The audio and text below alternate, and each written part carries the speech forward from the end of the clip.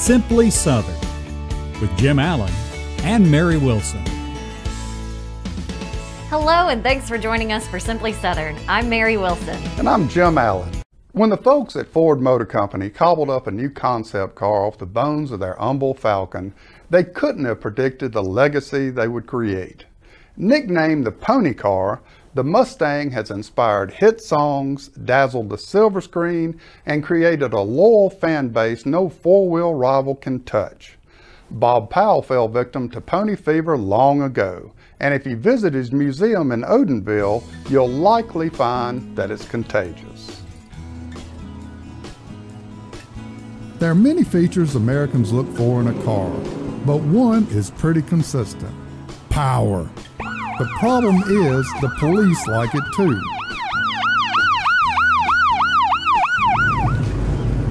License and registration. The list of folks who have lost their heart to the Ford Mustang is a long one, and when the bug bit Bob Powell, it left a big mark. I worked at a service station, standard station at the time, back in those days in the mid-60s. And I remember a guy named Butch Ware bought a 65 white Mustang coupe, brought it in the service station to get gas, and we all flocked around it. Bob's love of this storied speedster inspired him to open America's largest museum dedicated to the Mustang in his hometown of Odenville.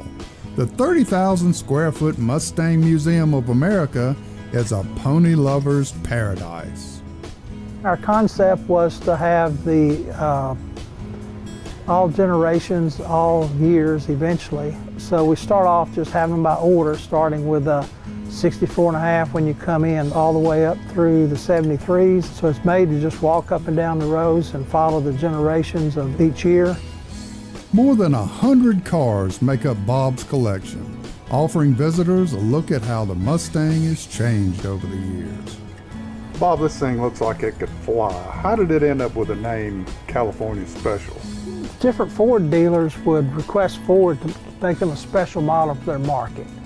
So the California dealers in '68 asked Ford to make them a model called a California Special.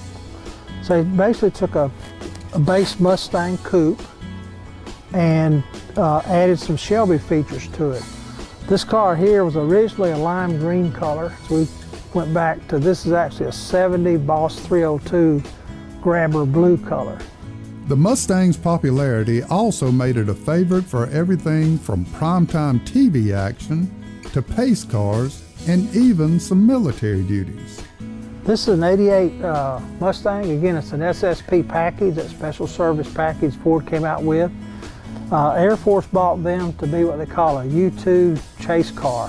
When the spy plane's coming into land, he accelerates up to high speed, 110, 120 or plus, to catch up to the plane and be in radio communication with the pilot to make sure that they keep the wings smooth and straight, do not touch the runway. A star attraction at the museum is its collection of police Mustangs. 26 states used Mustangs for police cars between '82 and '93. And we have 25 of them. You're not going to see another collection of these police cars anywhere. We get a lot of compliments on those that people really appreciate and didn't know that there were that many out there used by different states. For guys and gals from my generation, a room full of Mustangs is definitely worth an hour or 5. But Bob has been surprised how eager younger visitors are to trade up to a bigger brand of toy. It probably happens every day we're open. Someone will come in with a child from, gosh, maybe 7 or 8 years old up to 14 or 15, obviously not driving yet, and they're saying, Mustang's my car, I just love them.